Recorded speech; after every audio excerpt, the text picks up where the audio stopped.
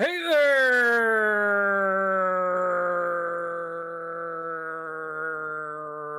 Skullheads. I'm Snags. And I'm old Silky. And we're going to ram a Clash episode down your throat tonight. Yeah, we're keeping up with the whole punk thing. If you have been following the last few episodes, we're really covering the creme de la. And the best of the best. Yeah, I do want to mention the website, snagsandsilky.com. Go on there for playlists. Check out other episodes you may have missed, and buy some merch, buy some shirts and stickers and whatnot. But the one thing I want to mention. Go ahead.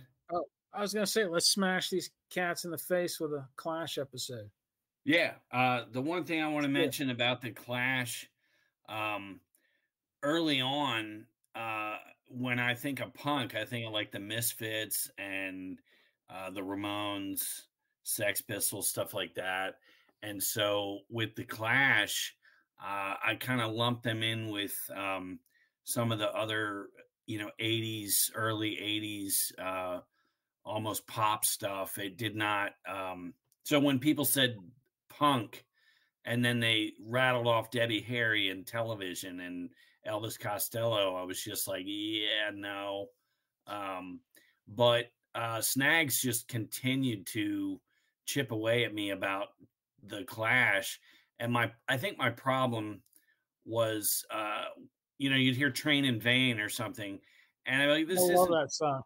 Yeah, but I'd hear it and be like, this isn't punk, And when I read Get in the Van, the Black Flag thing, El Condor in the house.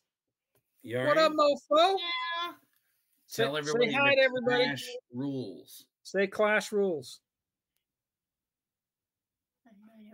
Just say the Clash rules. It's for the show. Clash rules. Say it loud. Clash rules. Nice. Damn right. You're raising this kid's right. Anger in there. Clash rules. Yeah. No. All right. Hey, he did it, man. That was perfect, El Condor. That was great, dude. You really rocked it. You really sold it. Back to bed from going to the bedroom. Good night, sir. Goodbye. Also, I have a mini fridge now. Oh yeah, he's got a mini fridge. So good. Got to have a place to store the beverages. Yeah. So when I read the Get in the Van, the Black Flag thing, it really put it into perspective that punk can be really any style of music. It's all in the attitude, and as they said, it's all just rock and roll. And they, I think, and I'll discuss the one thing I was going to say a little later, but once I got that, and you and Snags continued to kind of, dude, you got to check the Clash out.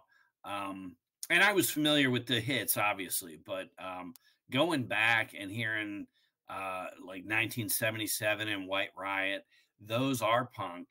They were very punk. And then I think to keep themselves not to be painted into a corner, they changed their style. And I'm sure you'll get into that as we go along. But I think that gave them the longevity and the popularity that they certainly deserved. There's two types of sincerity with bands, I think. Some of them, they have a style and they fucking stick with it, like Motorhead, AC/DC, the Ramones. You know what you're going to get. You drop the needle anywhere on any record, and it's going to be their style. I liken that to a brand of whiskey. You're not going to pull it down off the shelf and it's suddenly Pepsi, And then there's another type of, I think, integrity in music where bands, the Beatles being the prime example everybody brings up, but it's true, that evolve, but they keep their core integrity as they evolve. They're not evolving to please some record producer. They're not evolving out of fear that, hey, we got to have a hit. They're growing as musicians. Yeah, it's not like the Red Hot Chili Peppers where they have this big hit with Under the Bridge, and then every album after that is 10 versions of Under the Bridge forever till the end of time. Yeah, I literally can't. I'm like allergic to. Yeah, it's not like that. I'm talking about real growth. This just comes from genuine. And you're right, we will be talking about that. So the Clash are kind of along those lines. My experience with the Clash, I think the first time they showed up on my radar around 1982. I'm in 8th grade, and there was this. I went to this little kind of alternative school. My parents were hippies, and this was some kind of little alternative school, and it's just little private school run by kind of hippie freaks. And there was this punk chick that like serious hardcore punk chick. She wanted to be Susie from Susie and the Banshees. Oh, there you go. And she was always wearing the buttons and safety pin through the cheek every now and then, that kind of shit. And she brings this triple vinyl album to school. This is around 1982, a couple years after it came out, called Sandinista. And I was like, fucking triple album, Jesus. And like right after that, this is 1982, Combat Rock drops, and suddenly Rock the Casbah, and I don't know if you remember that. It was everywhere, dude. Yeah. You turn on the radio. I would venture to say a lot of people, that was their first introduction to the Clash, was Rock the Casbah. That was their big breakout right as the band was falling apart, as we'll discuss. But it was everywhere. We had our little local music video channel because Atlanta was too backwater for MTV at the time. You turn on that channel, Rock the Casbah's on there, the video. Turn on 96 Rock, the local rock station, Rock the Casbah. It just was everywhere. And I dug it. You know, I didn't rush out and buy any. All I had was vinyl and cassettes at the time. It's 1982. I didn't rush out and buy any Clash, but I didn't dislike it either. Forward a little bit later, when CDs are coming out, late 80s, early 90s, I pick up London Calling because I actually really like Train in Vain. It's a great song. I thought it was a killer tune. I was like, what Clash album is that song on? And I pick up London Calling, and then holy crap, that's like one gem in a bag of diamonds. You know? And I have to interrupt. The best thing about when we were coming up is you'd hear a song and that the adventure of tracking what album is that song on. I need that album. And for me, the first Clash song that I got into, possibly the first one I even heard, was Should I Stay or Should I Go? And I loved it. It was incredible to me. Yeah. I remember some kids in my high school playing that at the talent show a few years later, and they're playing the wrong chords, but you know, they have the spirit. Yeah. So I pick up, this is the CD age now, right? So I pick up London Calling and then the first album, The Clash, and just played the shit out of them. So kids, there was a time when you get into a band, you couldn't just jump on Spotify and make a playlist of every single thing they recorded. You had to go spend your hard-earned money on one album, and you'd listen to it over and over and over again. And usually you had to mow some lawns and actually break a sweat to get $10, and then you deal drugs or whatever, you know. Well, mug an old lady.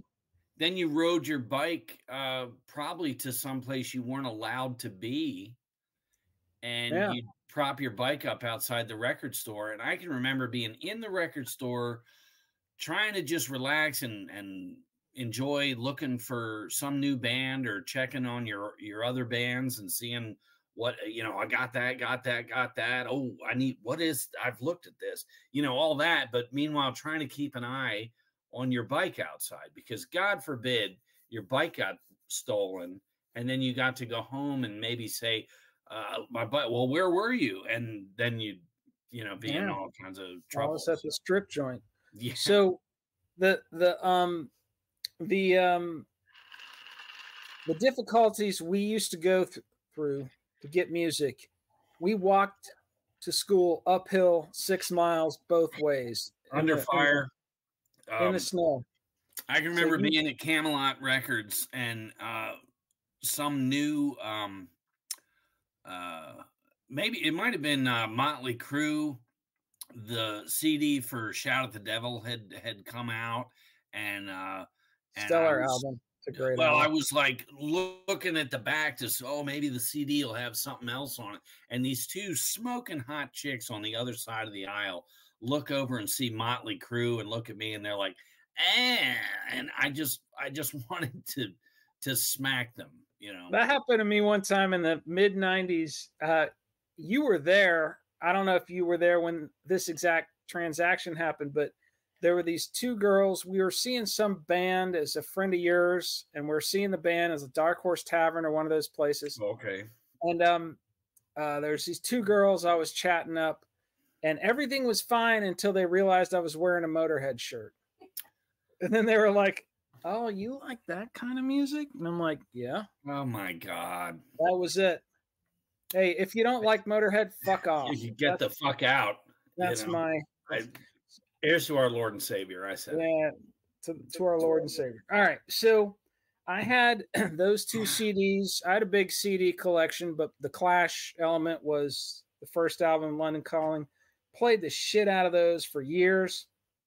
Sometime in the 2000s, I'm walking down, taking a walk, and there's this couple that's moving out of a house, and they have a bunch of stuff on the sidewalk with a little sign that says, you know, up for grabs or take what you want. And I'm walking by, and I noticed they had some DVDs, and I start talking to them. And, what? CDs? No, DVDs. Oh, okay. So I start talking to them, flipping through the DVDs, and I find this documentary called Westway to the World, and it's about the Clash.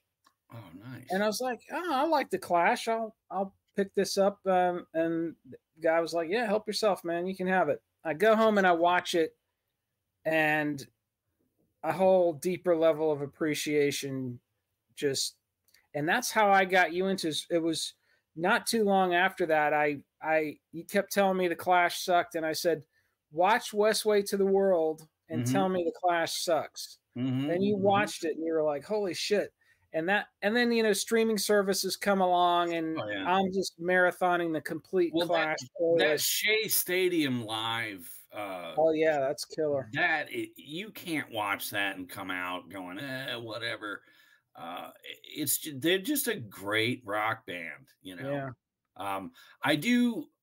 My angst against them is Joe Strummer's he was just so raw antagonistic about Led Zeppelin or some of these other bands that had carved the way. Kind of an interesting. He's quoted as saying all he has to do to throw up is to look at a Led Zeppelin album cover, and I'm like, oh.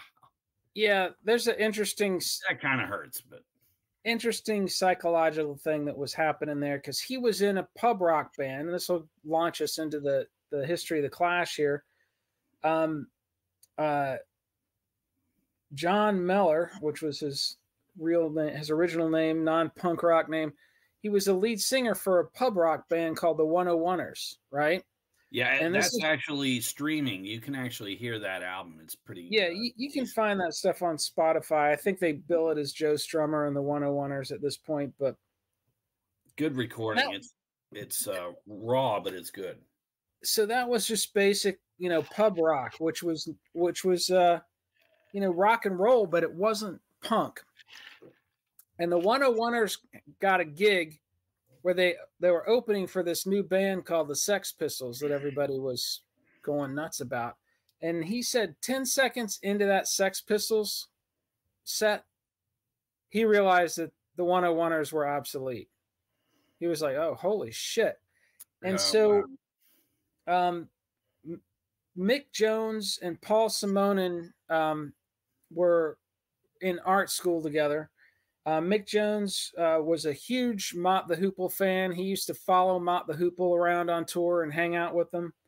Mott is amazing. I recently you go in circles with the stuff you listen to, and that first Mott album came up, and I had to I'm just been rocking them a lot lately. They're really good.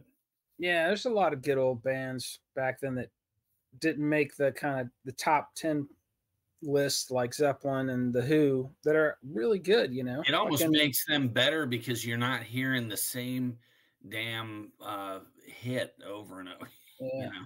You can just do some deep dives on some obscure shit. So Mick Jones, he was a lead guitarist in a proto-punk band called London SS. Okay.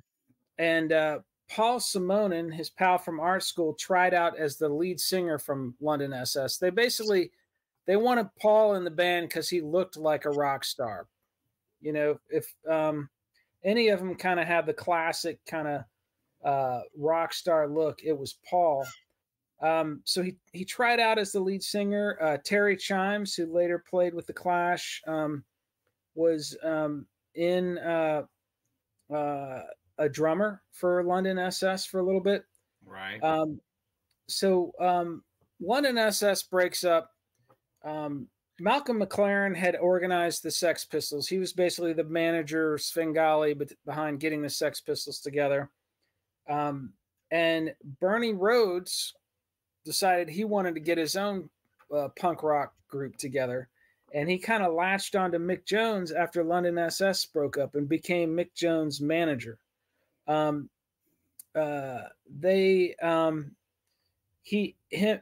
noticed that Mick and Paul Simonon were good friends, so he recommends that Paul Simonon learns bass to join the new band. And so I think Mick Jones tried to teach him guitar first, and it just wasn't happening. So then he taught him bass because it's a little simpler. Would you say Kim Fowley and Malcolm McLaren were cut from the same cloth? Yeah, you know, Kim Fowley was a serious that kind of Colonel Parker cut him. Except, so Kim Fowley, for those of you that don't know, was the guy that kind of got the Runaways together. Another good punk band, an American all-girl punk band that spawned Joan Jett and Lita Ford. But Kim Fowley was a fucking douchebag. So that's the only difference. Malcolm McLaren, he was a manager, and aren't they all, you know? Yeah, Kim Fowley was a real douchebag. Yeah. And I won't go into it, but he was a hardcore douchebag. But anyways, so you got those figures like Kim Fowley, Malcolm McLaren, and now Bernie Rhodes. They want to get a group together. Slap the product and pimp it, you know. But go ahead. But in the case of the Sex Pistols, it was very culturally relevant, and same with the Runaways, actually. And but anyways, so you got Paul Simonon and Mick Jones in this new, as yet unnamed group that Bernie Rhodes is organizing. Next person recruited was Keith Levine as the second guitar player. He actually didn't last long. He was not showing up at rehearsals, so Mick Jones told him to piss off. He ended up being the guitar player in Public Image Limited with John Lydon after the Sex Pistols broke up. Interesting. Now he's selling fish and chips and trying to tell people about. Right. I used to be in Public Image. Actually, I don't know.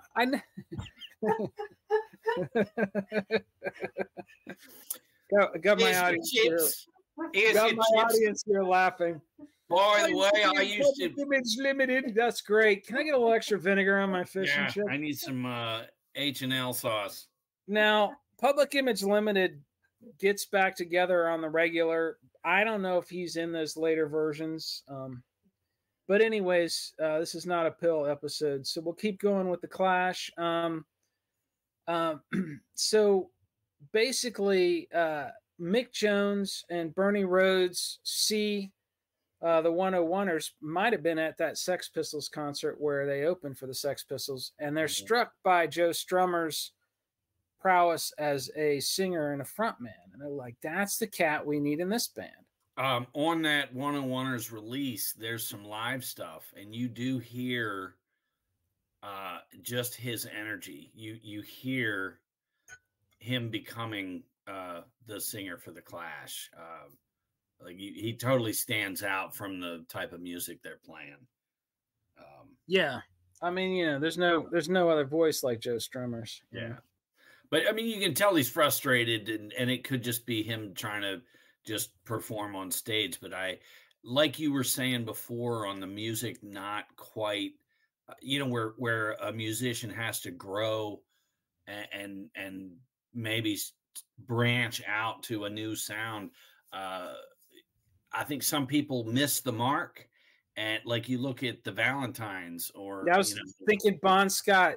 That's exactly who I was thinking of when you were saying this. They're just over to the left, and if just get center, and now you're fucking AC/DC, and So yep. Took Bon Scott a while to. We'll do a Bon Scott episode at some point. It took him a while to hit his stride. So same thing with Joe Strummer. So Terry Chimes becomes the drummer, and you've got the lineup, early lineup with Terry Chimes on drums. Simonon comes up with the band name. He sees the word "The Clash" in the newspaper somewhere, or "Clash" in a headline. And so, let's call the band The Clash. There was also a song called, I think, 7/7 Clash by Culture, one of these reggae bands they used to listen to. Excuse me if I didn't get that exactly right, but it was in a song title of a band they used to listen to a lot. But apparently came from the newspaper. Paul Simonon came up with it. When Joe Strummer joined the Clash, and this is me pulling the thread back to earlier in our conversation, and you said he was always just very harsh on music that came before punk rock. He felt self-conscious that he was not a punk rocker until he gets recruited into this punk band. And so then he becomes Joe Strummer, the punk rocker. And he apparently, there's a great Joe Strummer documentary called The Future is Unwritten about him. And they get into this in detail. He had hippie friends he just cut the fuck off. He joined the Clash. He's going to be 100% punk now. He started ignoring any friends that were hippies and saying all that shit about the bands that came before, right?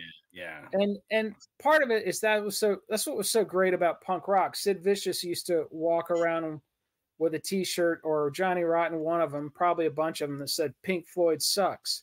And at the time, you didn't say Pink Floyd sucks. This is right after Dark Side of the Moon comes out, and they were was rock royalty. It was the best thing with England is Bob Marley had come over and recorded his Catch a Fire and started his whole journey, and that was all right in England. And there's so much reggae or just Jamaican heritage music, roots music, sprinkled throughout England, and I love that the Clash really took from that.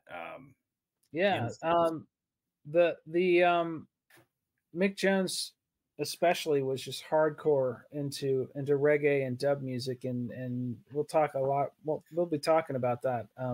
But yeah, that's what makes them unique. You know, you can't like the Police and not like the Clash, and that's kind of where you were at one point. I'm like, dude, if you like this, if you like the Sex Pistols and you like the Police, the Clash is right in between those. You might as well start listening. Well, and I tell you, my last holdout was that when I heard the word punk music, I expected a certain thing.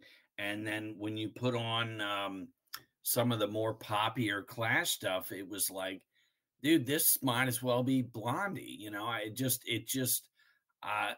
you know, and I liken it to me trying to sell Thin Lizzy to you. And until you realize they weren't a thrash band, It's exactly the same. It took me a while to get into Thin Lizzy for the same reason, because it became more palatable when you realized, everybody talked about their dual guitar attack, and I'm thinking, oh, this is going to be, Judas Priest or and they're a lot more mellow, but they're mellow, but that band, good God, you accept who they are and start appreciating it, and you get into it. Yeah. So their first gig is on July 4th, 1976. Holy crap! Right on the bicentennial. Except I was 5 years old. Over in Sheffield, England, and Keith Levene is still on second guitar at this point. Strummer basically, he dedicates himself to fully shedding his old ways. On August of 1976, about a month later, a landmark event happened in England. The Ramones played in London for the first time, and everybody was there. There were cats from I think we mentioned this in the Ramones episode, but there were cats from all over, a bunch of people that ended up starting punk bands. And I want to correct something. We had the Ramones episode last week, and we were talking about how many gigs they played. 22,000 gigs, and I was like, that's 1,000 shows a year. It was actually when I was listening to, I was like, they played 3 gigs a day. Yeah, I don't think so. I'm like, I hate when I screw up, in the and even in the Bosch episode, I'm talking about how Elmore Leonard, and it's actually James Ellroy, is more what Bosch emulated, Well, I'm sure people were horrified when they heard that, and they're totally relieved. Well, it's misinformation. Just trying to correct where I can. Yeah, we can't get all this shit right. We just wrap it as we see it. So anyways, not so long after that, that's when Keith Levene gets his walking papers. In December of that year, the Sex Pistols did a tour called the Anarchy Tour, and the Clash was on that tour. I think Johnny Thunder's Heartbreakers were on that tour. I think the Damned was on that tour. God damn, I want to go back in time and see that tour, man. Fucking Sex Pistols, Clash, Heartbreakers, and the Damned. I recently sent you a text on a time machine stop. I had the date and time and everything. Yeah. I think it was a Ramones thing. Yep. So it's around this time there's some riots, and the Notting Hill Carnival was basically been going on since 1966, I think. It's this carnival on Bank Holiday Monday, which is some fucked up English holiday, and it's all the Mediterranean, all the Caribbean Rasta reggae cats in this big music festival. Well, the cops are out and forced to make sure there's no we'll have none of that unruliness, and tensions rise, and people end up throwing bottles at the cops. The cops start fighting the crowd, and a big riot breaks out. Well, Joe Strummer was at the carnival, and I think it was Joe and Mick. I think it was Mick Jones and Joe Strummer, and they're at the carnival, and the riot breaks out, and they ended up rioting against the police too. In that riot, there's a funny story in one of the documentaries about how they're trying to set an overturned car on fire and they can't get it lit. But so basically, Joe Strummer was inspired to write White Riot as a call to action for white people to riot against injustice as well, because there was probably 10 white people at this carnival with thousands of Rastas. And so that song gets written. It's released as a single in March of 1977. January of 77, they get signed to CBS Records. A lot of the punks in England started saying they were sellouts and a lost cause because they signed to the evil corporation. Right. Didn't seem to affect their music in the least. They did get bossed around about what single they were going to release, I think, on an early album, but for the most part, they never had to record crap for the record company. Right. Well, their first two, White Riot in 1977, I think, were their most punk, in the punk genre style. Oh yeah, that whole first album is so good. Yeah, it's loud and fast, baby. The US version has like 5 or 6 songs that aren't on the UK version, so you almost have to buy both records, Yeah, or just stream it on Spotify. Yeah. Here's a little trick. If you're making a playlist on Spotify, this is what I do. I go to Wiki, I see the list of albums, I make the playlist of every album in that order, then I sort the playlist by title. And then now it's listing every song on your playlist in alphabetical order. And whenever I see a repeat, I'll just go and delete the repeat out of that sequence. Then I put it back in custom order. You got all the albums in order now, but any repeated songs have been snipped out. That's a little pro tip for you cats. Yeah. Well, sometimes there's a demo sometimes you'll hear something different. Oh yeah, if it's a demo version, but if it's like the UK and the US release, and there's going to be 4 or 5 repeats on there, you just Wow. So they embark on the White Riot tour in May of 1977. There was a big Rock Against Racism concert in '78. They play that. Give Them Enough Rope. The second album gets released in '78. The producer on so the first album is really just capturing them live, their live sound. And it was recorded fast and loose, like a lot of the best albums are. Yeah, most people's first album is just here we go, that's So the cat that basically the record company says, and I think that first album initially you couldn't get it in the US. There wasn't even a US version. In the US, they released the second album first, which was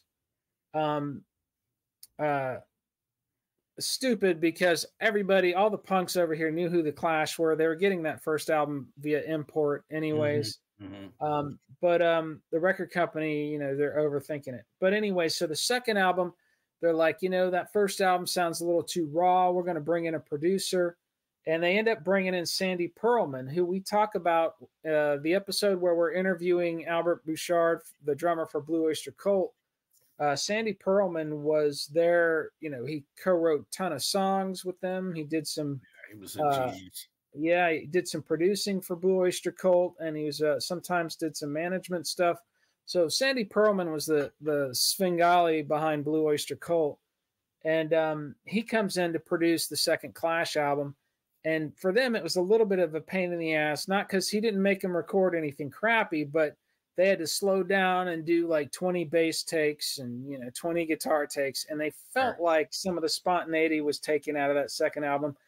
I love it. I think it's a great album. It's still the Clash. It's still got a lot of that kind of OG punk rock vibe. Let's look at with the Clash. The only time where you got to kind of step back a bit is, Sandinista, I think, threw some people, and that's because, and we'll get to that. And that's not because of a lack of good songs. It's because of an extra addition of mediocre songs. But so the first Clash album, and this is just as listed in Wiki, so I'm assuming this is probably this is the original UK version. We'll just go with that. Janie Jones, Remote Control, I'm So Bored with the USA, White Riot, Hate and War, What's My Name, Deny, London's Burning, Career Opportunities, Cheat, Protects Blue, cover of Police and Thieves, which was that was a huge hit, the original version at the time. Junior Mervin. Yeah. Junior Mervin, man. Oh. They cover that while the original is already a hit. 48 Hours, Garageland. The story behind Garageland is some critic called them a mediocre garage band. So they write a song, we're a garage band, we live in garage land or whatever. Well, so they cover that Junior Murvin song almost identical. It's such a great tribute, It's a killer, yeah. And when I hear that title, I obviously think of the Clash. I'm much more close to the Clash than Junior Murvin, but they just really make it their own. It's great. They do. I had that Junior Murvin album back in high school. My dad's roommate was a huge influence on me musically, and he had that Junior Murvin album and played it a lot. I actually kind of got into Bob Marley because the same influence. We got to do a Clash cover that Junior Murvin. I was like, whoa, and that they do it so well. Really, I respected them a lot for that. We got to do a Marley episode at some point because he's right up there with Dylan and Lennon and McCartney, in my opinion, as far as songwriting. Just amazing. Not a bad album. Those 14 island release records are just stellar. In the music industry, there's all these little pirate labels that'll reissue. They'll take something, and if you don't know, you're gonna buy it up and be like, "Oh man, this is," and it's a poorly recorded version of a song that's actually on a legitimate release. Yeah. So you have to, if you just look when you're buying Bob Marley, if you look that it's on Island Records, you're going to have a legitimate Bob Marley album. For the one or two of you out there who still buy physical music. So Give Him Enough Rope has Safe European Home, English Civil War, Tommy Gun, Julie's Been Working for the Drug Squad, Last Gang in Town, Guns on the Roof. Funny story behind that one is Paul Simonon. I think it's a couple guys from the band. I forget who, because all four of them wrote it. But a couple of them, they're up on a roof somewhere, like an apartment building, and they had an air rifle, and there's pigeons flying over, and they're taking pot shots at the pigeons. Okay. And but they're shooting out into the neighborhood. Yeah, at these pigeons, and the pigeon, and it turns out they were like rare homing pigeons that were owned by some rich dude who had a big coop up on the neighboring building. Right. And so eventually the cops come, and cops came running at them, and were like, drop the guns. And I think by air rifle, I literally think it's like a pellet gun. I mean, It's England, so I'm not sure what they could have got their hands on other than that. But they were treated as terrorists, and I think they were taken down to the police station. So Guns on the Roof comes from that story. Drug Stabbing Time, Stay Free, Cheapskates, All the Young Punks. So another just solid album, produced by Sandy Pearlman. And again, some people think it's a little overproduced, but I don't hear it. I think it's good.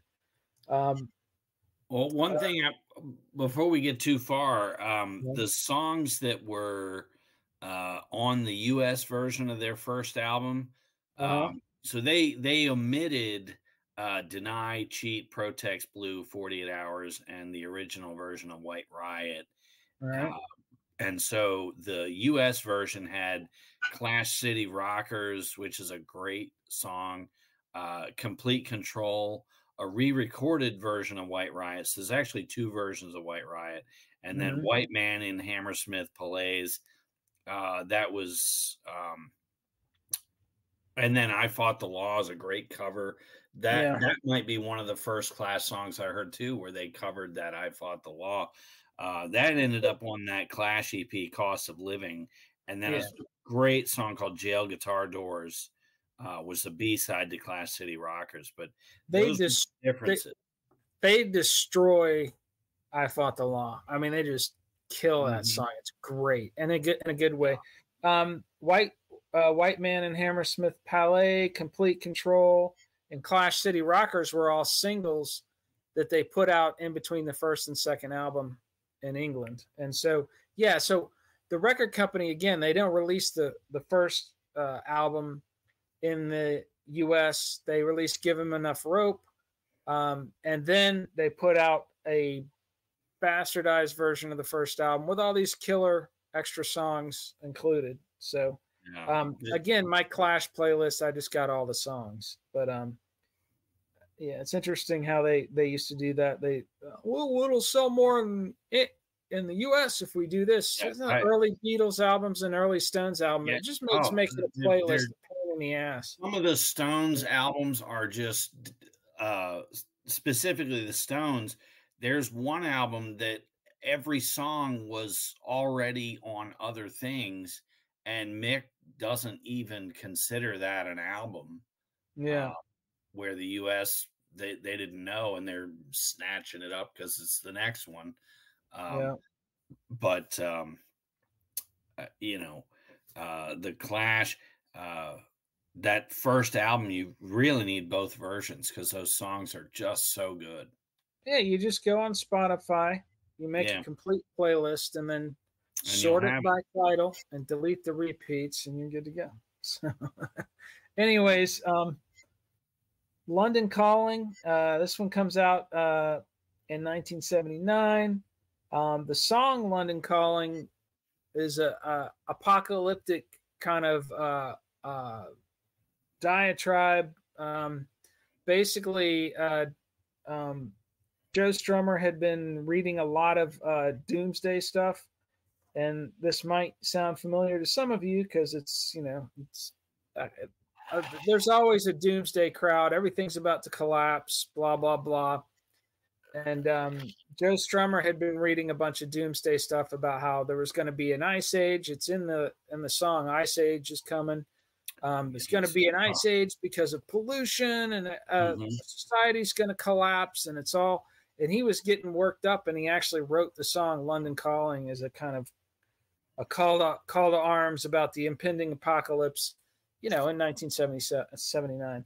And musically, there was an apocalypse coming out. It was called the 1980s. But phony Beatlemania has bitten the dust. Yeah. Another jab at a sacred relic of the hippie generation. Well, what's interesting too is, I don't know, a lot of people are going to make the connection, but the cover to London Calling, the lettering down the side and across the bottom is exactly Elvis Presley's first release. It was green, pink down the side and green along the bottom. They fucked with all the icons of yesteryear, and that was a total diss / tribute. They had the balls. It's like when the Replacements named their album "Let It Be." Mm-hmm. Same kind of thing. Do you think they dissed Elvis? I don't know. What I'm saying is they were fucking with a sacred cow, and they knew it. Oh yeah, totally. They're like, we're gonna rip off Elvis as a tribute, as a tribute to it, you know, a nod to it. Yeah, I don't know. I think it's an homage, and it's also just a brazen punk rock kind of, you know, fuck it. Yeah, that's the thing with punk is, you know, you take the Ramones song "I'm Against It," and they just list everything that people like, and they go, "I'm against it." Yeah. And most people, what's humorous, we're all guilty of it. If you start bashing something that I like, I'm like, oh, okay, you're one of those people. And I tend to just slowly turn your volume down where I don't hear you anymore. But that's such a punk thing is, oh, you like that? Yeah, that's fucking dumb. Yeah, phony Beatlemania has bitten the dust. Yeah. So, London Calling, the tracks on this one, London Calling, Brand New Cadillac, Jimmy Jazz, Hateful, Rudy Can't Fail, Spanish Bombs, The Right Profile, Lost in the Supermarket, Clampdown, Guns of Brixton. Paul Simonon wrote Guns of Brixton because he realized, you know, these cats are getting all these songwriting royalties. I better come up with something. And it's a shame he writes and sings Guns of Brixton. It's one of their best songs. Oh, I love that song so much. That motherfucker should have wrote more, man. He should have been doing and he should have sang more because that song is just killer. I really, I would love for Booger Cookie to cover Guns of Brixton. Yeah, we covered 1977. Yeah. Nobody touches our version of that. Nope, nobody hears our stuff either. Anyways, maybe we'll throw some links on the website at some point. We should do a Booger Cookie episode. It's just an episode on the history of Booger Cookie. Yeah, we shouldn't. That would be our lowest rated episode ever. We already got to hear you re-sing Leafy Leafy. Let's leave some. I was gonna sing London's Burning tonight with my guitar and everything, but it was too much. I forgot. I can rock a good ramshackle rock version of London's Burning. Yeah, we should pause and get you set up, and we'll. Too much work. Wrong and Boyo, Death or Glory, Coca-Cola, The Card Cheat, Lovers Rock, Four Horsemen, I'm Not Down, Revolution Rock, Train of Vain. So this is a double album. Back when albums came out on vinyl, this took 2 vinyl albums. Yeah, it's a great record, though. God. Yeah, it's just amazing. And this is, I think, where they really, Mick Jones is bringing more and more of his reggae influence into the band. And they're really just, they're being punk rock towards the punk scene. Like, oh, okay, you're saying we sold out? Well, fuck you. We don't have to just stick to your 3-chord fast and loud formula anymore. We're going to do whatever the hell we want. And in a way, that's punk. Yeah. That's punk right there. Yep. And there's not a bad song on this album. This is their Exile on Main Street, in my opinion. It's just a perfect double album. It's a double album because they had so many good songs. It would have been a sin to exclude any of them. And it's just a killer album. And I think if you're ready to go to the next one, it's like Sandinista is their Use Your Illusion 1 and 2, where it's too much. Too much. That down, you would have had a fucking, epic record. But the flip side is Sandinista, just if you take it song by song and you think, look at how diverse these guys are, instead of going, what the hell are they playing now? And you hate it. It's actually, it's one of those records where you might have hated it when you first got it, but as years go on and you give it a shot, it's just amazing that anybody, most bands are just they're just broke on one thing, and it's a much healthier band that you can throw whatever out and the fans eat it up, I do want to kind of say a little bit more about London Calling, but yeah, I agree with everything you're saying about Sandinista. So it was produced by Guy Stevens, who also worked with The Who and the Stones in various capacities. The title track reached number 11 in the UK, and the album reached number 9 in the UK and number 27 in the US. It was their first real commercial success in the US. So the first 2 albums released in reversed order and bastardized track listings didn't really make a smash, but this was their first kind of real commercial success. They tour the U.S. They add Mick Gallagher on keyboards as a touring musician, and the album gets rave reviews, and they're kind of locked in as the top UK band at the time. And then comes along Sandinista, as you said. Yeah, and you're absolutely right about Sandinista. You made a killer playlist for this episode called A Riot of My Own, which we'll link from the website. And what I really loved about it is because if you listen to the Clash in chronological order, they go from just white hot punk rock, classic traditional punk rock, into this kind of reggae thing, and then they get into Sandinista, and they're kind of noodling around for three albums. Yeah, it's a 3-disc album or whatever, and then they come back with Combat Rock, and that's a little more even, and it's more of a mixture of the styles. And then they break up, and then Joe Strummer records a solo album that he writes The Clash on that we're not going to really talk too much about. It's definitely not on the playlist. And so what you did with your playlist is you just mixed it up, and it's a good sonic journey through the Clash. Yeah. And I wanted to ping pong back and forth. Yeah. In my mind, as I made it and put it together. And by doing that, it actually took a while to put together, but by the end, I was like, man, this is it's killer. So you're listening to something real mellow off of Sandinista, and then Clash City Rockers is the next tune. It really bound. But the thing I noticed about it, I was looking at it and I was like, there's just as many songs off of Sandinista on this playlist as there is the other albums, but Sandinista was a triple album. So while the other albums, there may be 5 songs that aren't on there on the playlist, from Sandinista, there's another 20 songs that aren't on the playlist because they don't make the playlist because they just put everything on there. And they talk about that in one of the documentaries. Topper would show up. So somewhere along the way here, by the way, Terry Chimes leaves the band, and Topper Headon, or Topper Headon, however you pronounce it, becomes the drummer. And Topper, the interesting thing about him is he was actually a well-trained jazz musician, and he was a multi-instrumentalist. And apparently he could play guitar and bass better than anybody else in the band. He was the drummer, and he was a fantastic drummer. He's the guy who basically wrote Rock the Casbah. He came up with the whole song structure, and the other guys added stuff right before he left the band, and we'll get to that. But Topper would wander in and start noodling on the piano or on the drums, and then maybe Mick Gallagher, who was the keyboardist, would come in and start noodling on something.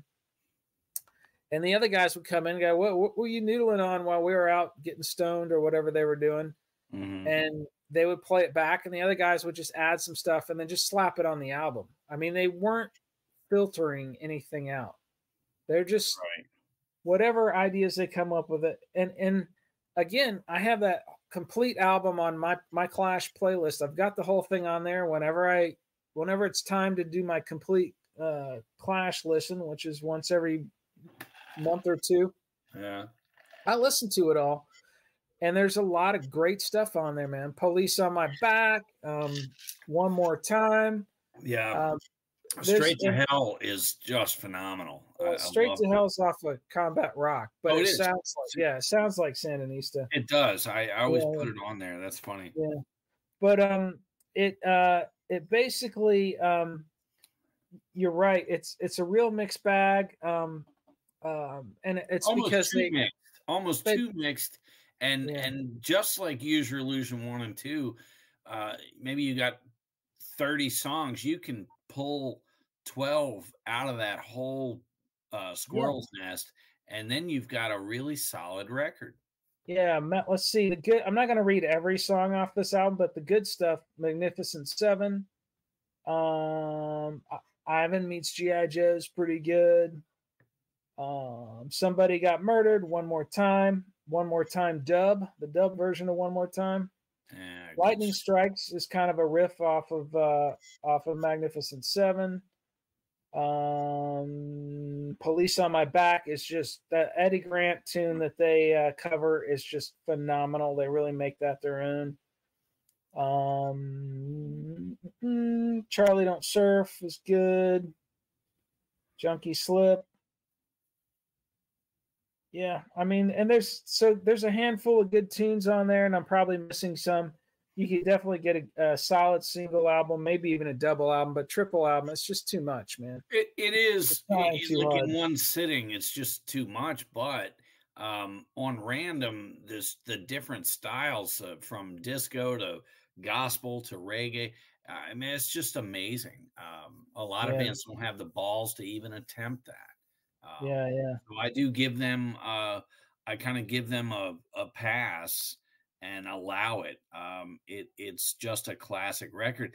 In 1980, when everything was so cut and it had to be this or that, and 1980, they're blowing you out of the water with this thing. 1980 was pretty close-minded. It had to be this or that or this. You know, there was no people. Just I don't think people were really. Nowadays, I think people are into so many different styles. They're actually hit with so many different music being able to just jump on the internet. Where back then, 1980, you turned the radio on, you heard one thing on that radio station. You had to switch over to 2 stations to hear some other genre. So, you know, it was very easy to be locked into one sound, and that's all you listened to, you know. Yeah. They also, I think with this album, it's interesting because, again, 1980s mainstream culture, if you lived through it, it was just fucking garbage. And it was very much cut and dry.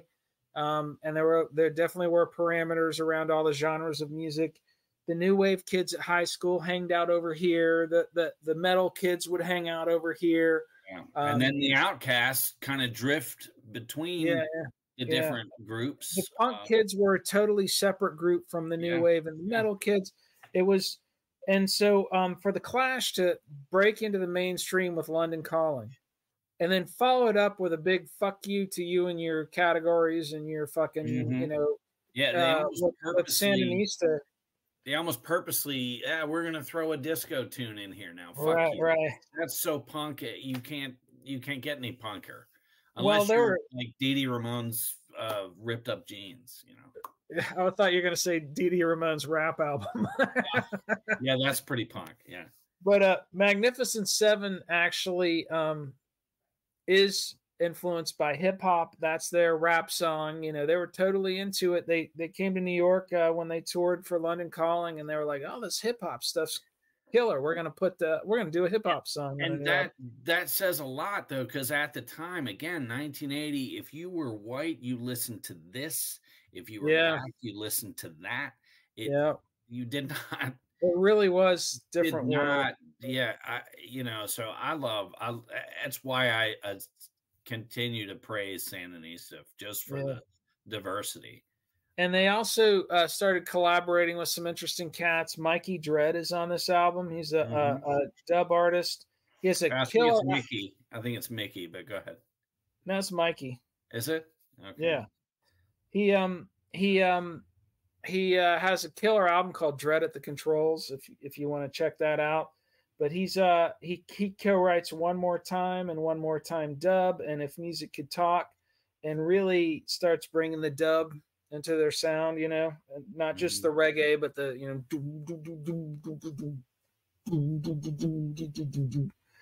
and I'll do that for another hour, and that's dub. Wow. Yeah.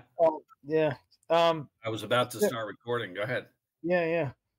So that's Sandinista. When it came out, the reviews were mixed. I think the sales were kind of mixed.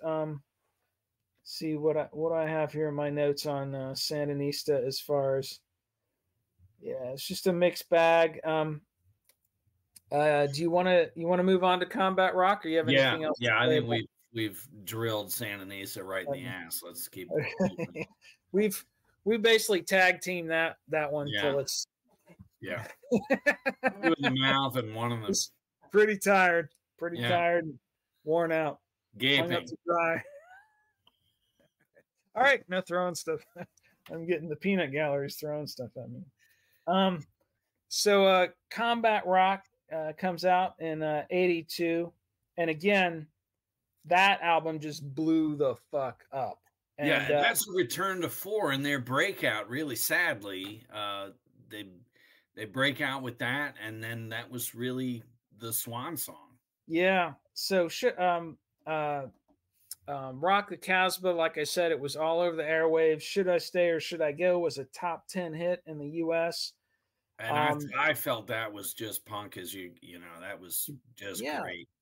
And there was a musical friction happening within the band at this point, and you can hear it in the album. Mick Jones thought Sandinista was a great album, and he wanted to do further, more experimental shit. He was a big pothead. He would show up late for rehearsals, and he just started bringing them more and more far out material in. Mm-hmm. And Paul Simonon and Joe Strummer want to go back to a more heavy punk sound, and you can hear it. They really should have. It should have been two more, just raw punk albums. You can hear this clash, no pun intended, of styles in Combat Rock. If you look at the track listing, you got Know Your Rights. You know, Strummer and Jones wrote that, and musically, it's more along the lines of something from Sandinista. Car Jamming, same thing. Should I Stay or Should I Go? Mick Jones ironically wrote that, but it's got that heavy kind of punk thing. Rock the Casbah was really Topper Headens' baby, but Jones and Strummer added to it. Red Angel Dragnet, Straight to Hell could be right off of Sandinista. That's my I think that's my one of my favorite Clash songs. I would have to, if I had to list my first choice for the Clash would be Guns of Brixton, but and it's just Straight to Hell. It's killer. And then let's see here. Hold on a second. Where was I?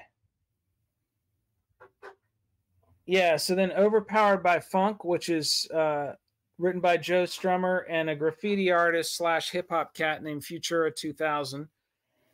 They also did a song together called Futura 2000, which is him rapping, kind of corny little rap about graffiti while the Clash play in the background. That's a kind of a bonus track. Mm-hmm.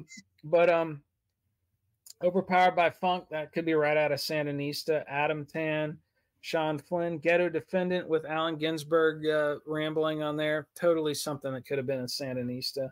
Inoculated City, Death is a Star. So it's a mix. But I think they, with that album, they achieve a good balance of, you know, you get a kind of funky reggae experimental tune and then just a heavy hitting punk rock tune. To me, that album is very similar. In my mind, I compare it to Kiss's Rock and Roll Over, where it's their purest, cohesive record that stamps who they are. Yeah, I would say that. I mean, the totally different styles, but as far as but just it captures who that band is. Yeah, and all these other albums are great, but this is the one that really captures the essence of the band.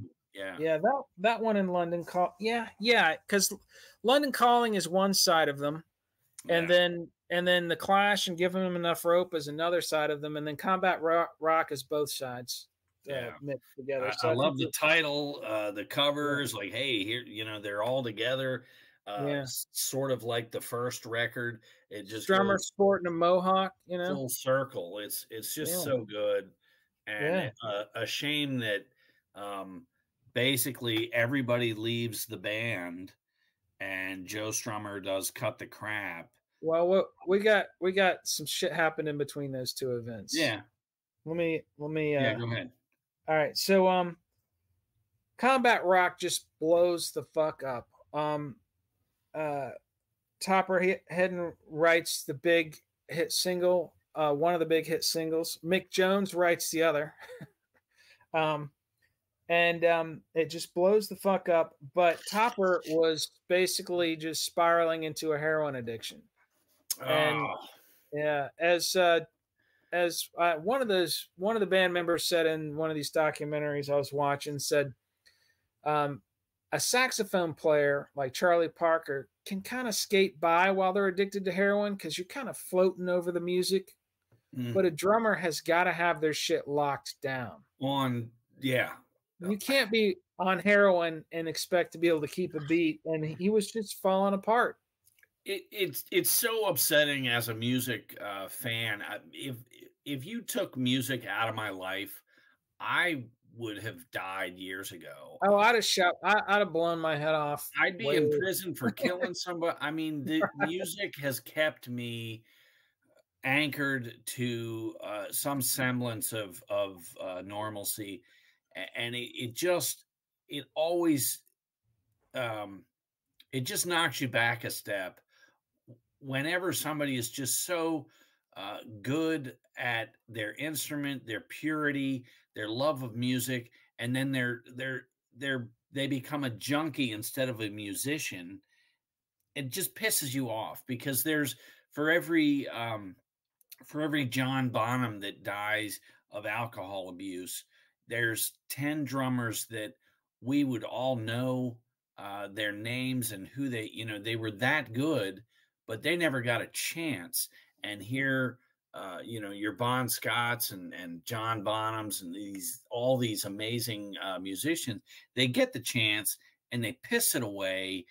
And the guy that gets on heroin, I'm just like, God damn, man, really? Yeah. Yep. No, I'm with you. It's frustrating to see that happen. It just it angers you. Yeah, it must be tough being a big, important, rich rock star. I'm just saying.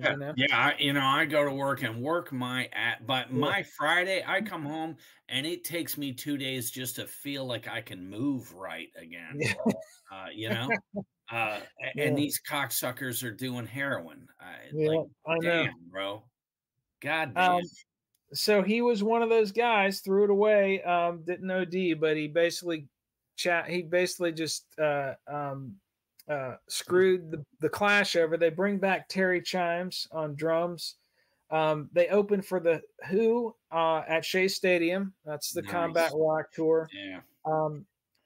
That's dangerous for the Who because the Clash were on fire then. Yeah, oh yeah. That's it's like Black Sabbath taking Van Halen out. What the fuck are you doing? The Who hadn't really jumped the shark. I mean, they're still pretty good with Kenny Jones on drums, and 82 they were still a force. But they certainly weren't looking for an easy opener when they brought the Clash, and they knew what they were getting into. Yeah. And legendary concert. There's a live album of that. And then the final gig for the Clash, the real Clash, is because I think that the Joe Strummers lineup for the next album might have toured. I don't remember, but the final gig, for all intents and purposes, is the S Festival. And they go out, they play the S Festival. By this time, like, Paul Simonen's not talking to Mick Jones. Paul would, if he wanted to say something to Mick, he would tell Joe Strummer, and Joe Strummer would tell Mick, and then Mick would reply by telling Joe Strummer, and Joe Strummer would tell Paul. So it's just, stupid band dynamics like that. Yeah. And Mick just got tired of Joe. Joe basically got. And the other thing is, Mick Jones was just increasingly not getting along with Bernie Rhodes. There was a period there in between when the band launched and now in this timeline where they fired Bernie Rhodes and they just had a kind of professional management group that managed them. Right. And Mick actually preferred that, but Joe Strummer and Paul Simonen, eventually they wanted Bernie back. They bring him back. It was Bernie's idea to do that Clash on Broadway thing where they did a residency at a club out in New York, which brought him a lot of publicity. He had good ideas, but he wasn't getting along with Mick. He was pushing the band in a direction musically that Mick didn't like. And Joe Strummer was tired of Mick always. He was basically a pothead. He would always show up late. Finally, Joe basically tells Mick that you're out of the band. This is 1983. Mick looks over at Paul Simonon and says, "You feel the same way?" And he says, "Yep." And so he's gone. Bernie Rhodes comes in and starts collaborating on songwriting for this next album called ironically titled "Cut the Crap." And every song on there, the songwriting credit says Rhodes Strummer, right? So the manager, Simonon is in the band, but he's not on the album. He's not? No, it's literally just Joe Strummer. And I don't think. Oh, hold on. Let me look. Let's verify. So you got Joe Strummer and Nick Sheppard, Vince White, but then Pete Howard and Paul Simonon do not feature on the album. All right, hold on. Give me a minute. And so this album, Cut the Crap, Strummer does a great, there's like 3 really lead off singles from it. This Is England, Dirty Punk, and 3 Card Trick. Those are decent songs. To me, somebody takes a bad photo and they're like, "Oh, don't show that picture. I look terrible in it." That's how you looked in that moment, and I do kind of short sheet this record because it's just Joe Strummer. It's the Joe Strummer solo album with Nick solo album. It's like Tony Iommi, and it's called Black Sabbath, but he's the only one in the band. It's like, shut up, man. That's exactly what it is. And so the personnel, you've got Joe Strummer on guitar and vocals. You got some fucking hired jackass named Nick Sheppard. He brought in like 3 extra people, some additional musicians. So I want to go through this. So Nick Sheppard on guitar and lead vocals, another hired jackass named Vince White, and then I guess Pete Howard was their drummer, but he didn't feature on the album. And again, Paul Simonon didn't play on the album. That's insane. Yeah, so they brought in session guys to, Yeah, and some synthesizer player, drum machine programmer, and some session bass player. And Bernie Rhodes produced the album, credited as Jose Unidos, but it was Bernie Rhodes producing, Bernie Rhodes co-writing. So we basically get to hear what Bernie Rhodes would have sounded like if Bernie Rhodes released this is basically a Bernie Rhodes solo album with Joe Strummer singing. I can't make it through it. I've tried a couple times. I cannot get all the way through it. I have to just stop listening to it. I will say those 3 songs I rattled off. This Is England, 3 Card Trick, and Dirty Punk. We Are the Clash is another decent tune on there. In like on random, they'll come on and you'll, this is from Cut the Crap. Mainly, it was the one album that's never mentioned, but it's the 6th Clash record, and so I had to track it down. And you're a completionist. I know how you personally. Well, you just want to hear. Well, why are they so embarrassed by this? But the bonus track, a lot of times for the Japanese market, there's a song on the Japanese version that's not anywhere else.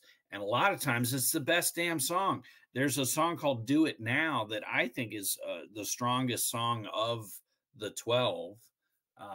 And as Joe Strummer proved in his solo career, when he got that band, the Mescaleros, together behind him, those are solid albums. So Joe Strummer can write some great solo songs. And that's what the songs you just mentioned are really good Joe Strummer solo songs. Yeah. And what I will probably do is add those songs to my Joe Strummer playlist, but I'm not going to ever add them to my Clash playlist because this is not the fucking Clash. Yeah.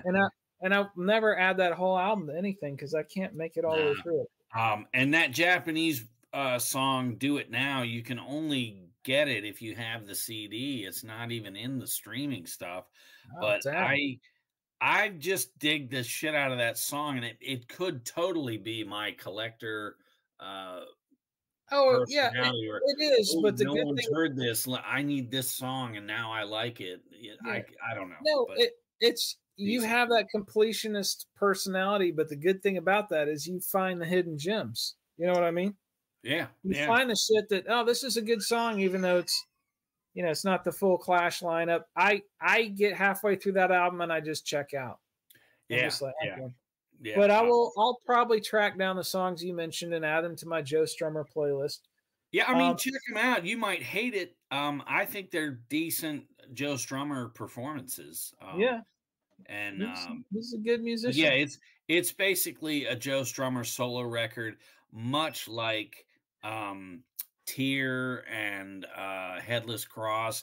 When you start looking at Black Sabbath, Seventh Star, Tony Iommi solo records. Every one of those should have been Tony Iommi solo records. Yeah. I think they'd be far better received if Cut the Crap was Joe Strummer's first solo record. We might actually be talking about, oh man, instead of, oh, it's the.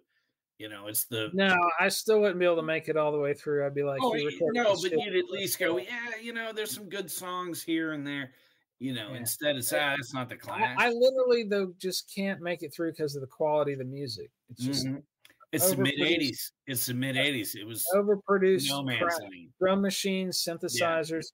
The 80s as a decade to put music out. If you weren't listening to thrash, it was over. Or Husker Du, or underground Minutemen. If it wasn't that kind of shit, or Exodus and thrash, Clash, or Kiss My Ass. Yeah, it's just thrash, Clash, or Kiss My Ass when it comes to the 80s. Just what did you have? You had Madonna. You had I guess the hip hop thing was huge in the 80s, and that would have been where you would have gone. But you had some crappy hip hop too. Though. We were 14 and we were only listening to what the music industry said. Okay, the white early teen is going to listen to this, and this is we're going to shove down his throat.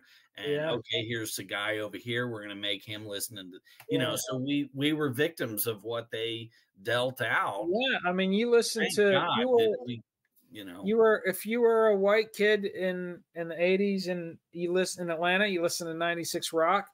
If your black friends were listening to V103, which was the soul station, and there was it literally nothing wasn't else.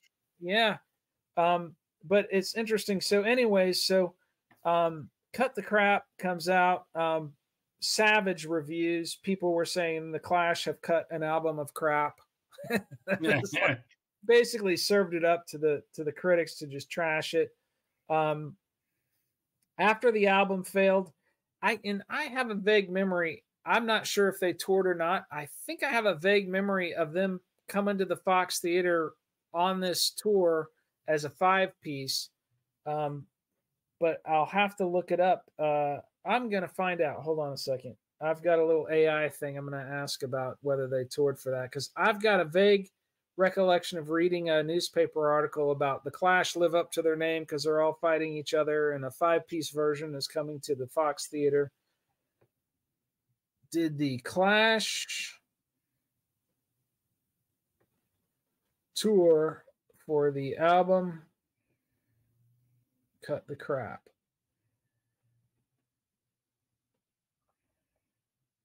In 1985. Sure, they did, but I don't know. Let's know. Find out. I just remember. They did. Yeah, late 80s. You just heard all the classes broken up, and you were caught up in so many other bands by that point. I was heavy into Master of Puppets in 85 when Cut the Crap came out, so I never would have even glanced at this record. I apparently they did tour, but the tour finished before the album was released, which is, Motorhead did that with Iron Fist. They were touring before the album came out. Apparently they were performing This Is England on that tour. Yeah. That's probably the tour where that 5-piece version of the Clash came to the Fox Theater in Atlanta. I remember reading about that at the time. Uh-huh. Anyways, that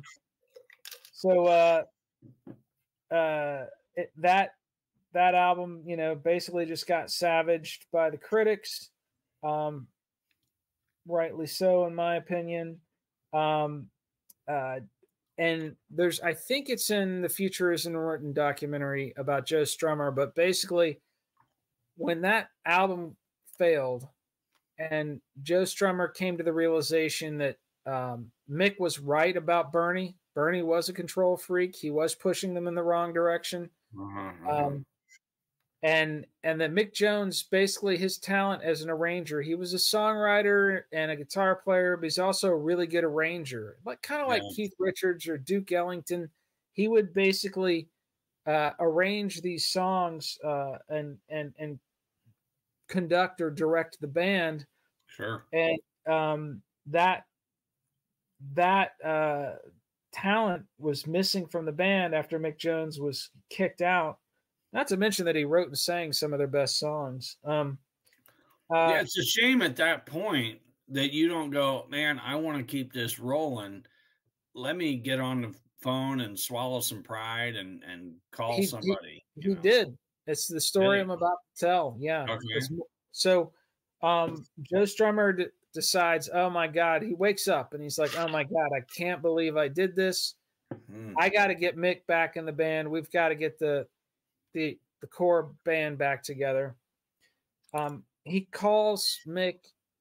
Nobody's answering. He finds out Mick went on a trip to Jamaica. And this is before smartphones. You couldn't just text your friend and say, hey, man, I'm flying to Kingston. Let's go grab a beer. Yeah, right. He had no idea where the fuck Mick was. Nobody knew. They just knew. Mick's friends just knew he flew to Jamaica. He's on vacation. He'll be back in, a few weeks or something. Joe Strummer flies to Jamaica and just starts driving around. They've been to Jamaica together before, so I'm assuming he's going to the recording studio they went to, driving around Jamaica looking for Mick Jones to try to get the Clash back together. And never finds him. He's there for, I don't know, a week looking for Mick Jones. Doesn't find him. Flies back to England. Later on, when Mick Jones comes back, he does get in touch with him, but Mick had already started his band, Big Audio Dynamite. I never dug them at all. Yeah, it's like Cut the Crap. I've tried to get into them, and it doesn't. They've got one song that they released in the early 90s called Rush, which is a good tune. Yeah, I remember that. Rush to the change of that. Yeah, that was the one everybody, but I was like, I like that tune, and it inspired me to try to marathon all their shit, and I just couldn't do it. It's just not there. But anyways, Mick was he had his own band, Big Audio Dynamite. He was calling the shots. He wasn't about to go back to the Clash and argue with Joe Strummer anymore. Right. And so it didn't happen. Well, and you look at how brilliant Queen was, and it was all based on those arguments. And so, if somebody, I could creative tension. If somebody listened to Freddie Mercury's solo records, oh my God, garbage. Yeah, fucking garbage. Holy fuck, bro. Yeah. You don't have Brian May there laying down the killer riffs, man. Your operatic voice. You cannot surround yourself with a bunch of yes people. Oh, that sounds amazing. Yes. Aside from the one album that Rick Rubin produced, look at Mick Jagger's solo albums. Yeah. Wandering Spirit is a great record. That was the rest of them suck. And you don't have someone like either Rick Rubin or Keith Richards there to keep you in check. Yeah, I mean, especially if you're some flighty diva singer, a la Mick Jagger or obviously Freddie Mercury. Yeah, you're just gonna create something on a whole other level that people are like, God, this is terrible. Yeah. You don't have somebody there to ground you. Same thing, in my opinion. You look at Sting's solo albums versus when he's playing with the Police. You don't got Stuart Copeland there fucking rocking a good beat. You're just going to be meandering and singing, what the fuck are you doing? Sting had one solo album called 10 Summoners Tales. And for some reason that when I worked at Tower, that had come out and it played. And for some reason, I really dug the shit out of that record, but I don't own it. I haven't heard it since, but I remember being really surprised by that record. And that could certainly be because of whoever the producer was, I've tried I've tried getting into his solo stuff. Oh yeah, the Blue Turtle or whatever, all that crap. Yeah. But 10 Summoner's Tales, that was that just sticks out in my memory. I know that I'll give that one a listen, see if it's any good. Check it out and definitely let me know if I'm an idiot. But that Stuart Copeland rocked a tasty beat, man. And you take that away, and Sting's songwriting. And Andy Summers brought some heavy ass guitar throughout. Police. They're certainly worthy of an episode. There's so many other bands. We will totally fucking do a Police episode, absolutely. Yeah. But if you surround Sting with a bunch of fucking jazz session musicians, it's just not going to be the same. So anyways, Strummer goes on to act in several movies, contributes to some soundtrack songs. They actually did a movie called Straight to Hell. Yeah, that was a good flick. Alex Cox, weird cat that did Sid and Nancy. Yeah, and Repo Man, same guy. Yeah. Repo Man. Oh, yeah. So there a couple brief reunions at the Rock Hall of Fame induction in 2003. And there's some club that the two of them, Mick Jones and Joe Strummer, played at. I forget. It's in one of those documentaries. I think it's in The Future Is Unwritten. They played together. It's a goddamn tragedy that they did not. Hey, when that tour, when you get off tour, let's do just a solid 30-minute punk riffage. Classic Clash, it would have been nice at the same time. You got the Beatles and you got the Stones. The Beatles have the neat A to Z career, but clear beginning, clear end.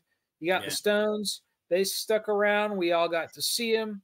They released some good albums later on, but there's also just a lot of kind of junk there, especially after Tattoo You, where it's like, they're riding the wave of what they've done. And I will say they have not done anything so unforgivable. They certainly could have. The way Mick tends to want to just do a damn dance disco record, I really don't understand it. Thank God we have Keith Richards to just wear that, the cowbell of blues music and the purity. Well, Mick wants to be popular, so he's he's got record executives whispering in his ear all the time. That's why he did the solo career. When we do our Stones episode, we can talk about that. But he was told, if you go solo, you'll be as big as Michael Jackson, and it didn't work. Yeah, let's work. Yeah, let's work. I'm going to come home and listen to Mick Jagger singing Let's Work on a Friday night. I don't know that Mick Jagger's ever worked, so let's, leave that. Anyways, Joe Strummer dies suddenly of an undiagnosed congenital heart defect in 2002. So actually, I don't know if the Rock Hall induction was reunion included Joe Strummer, because that was 2003, according to my notes. I'm not sure.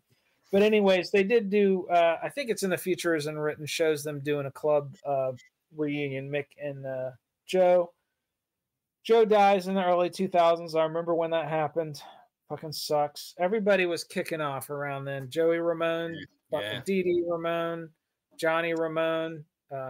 It's amazing that the entire Ramones riddled with cancer and drug ODs. Sucks. But. So they were obviously one of the most influential bands in history. Somebody at CBS Records, a guy named Gary Lucas, he was a musician that worked at the label, but he was in their creative services department, came up with the logo, the tagline, "The Only Band That Matters." Tagline manufactured by CBS Records, but it really fucking sticks, the Clash. For them, I always, as soon as they say it, I think about 50 other bands, but it's fine. They can. I know, but it's part of their kind of bravado and myth making. We're going to steal Elvis's album cover. We're going to be the only band that matters.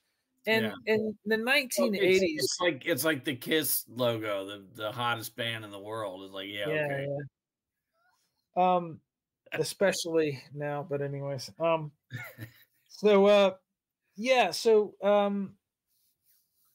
and they inspired tons of other bands. I mean, one of my favorite bands basically copied their entire sound and heavied it up a bit. Rancid. Rancid, I mean, Rancid is basically the Clash's. You know, their direct top muse. The main heroin they inject into their veins is Clash music, and you can tell.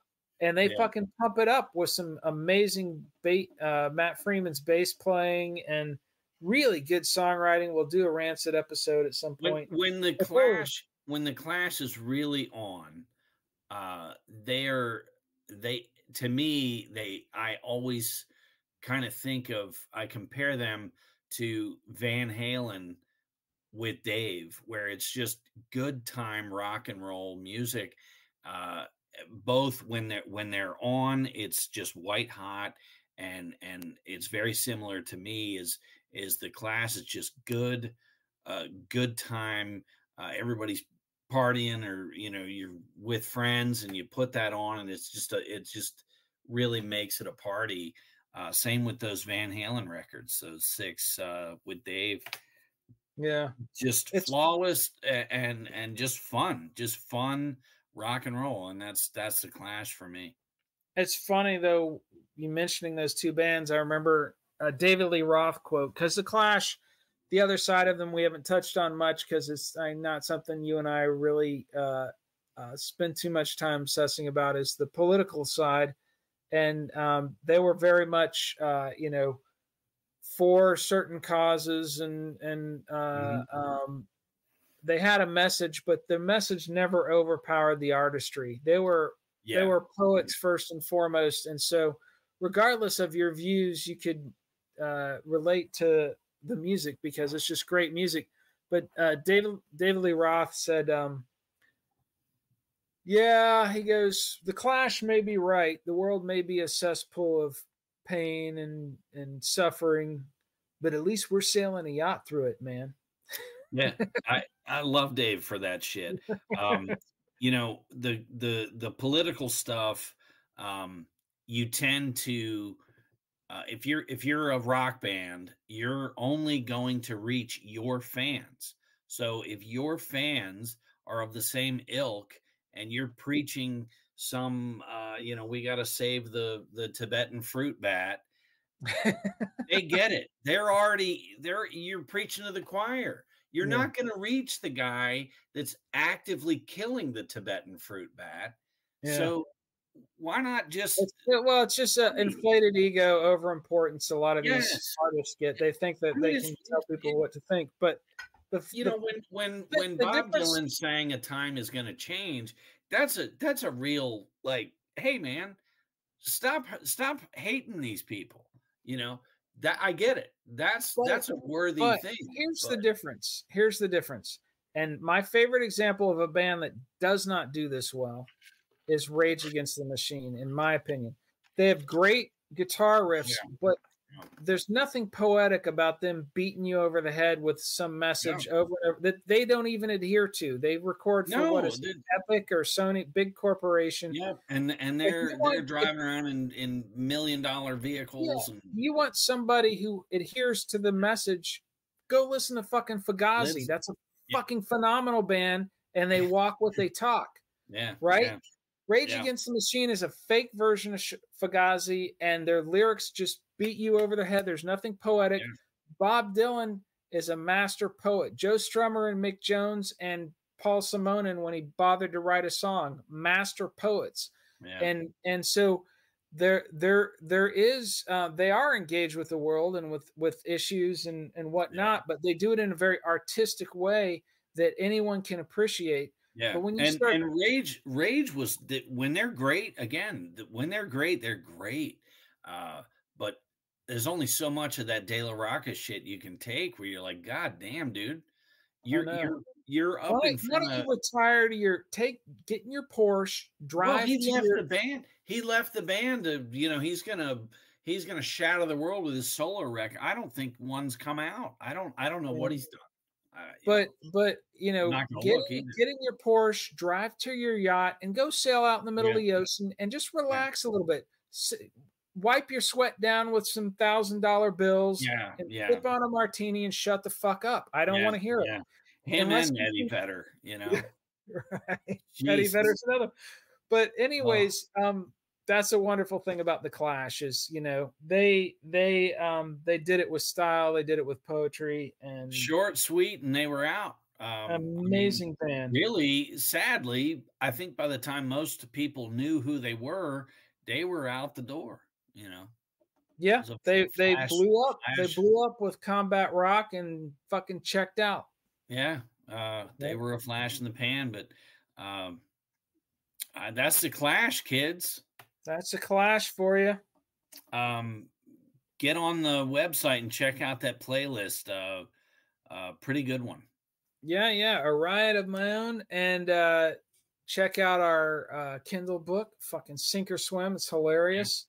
And that's as punk as you get, that one. It is, actually. It'll fuck you up if you dare to read it.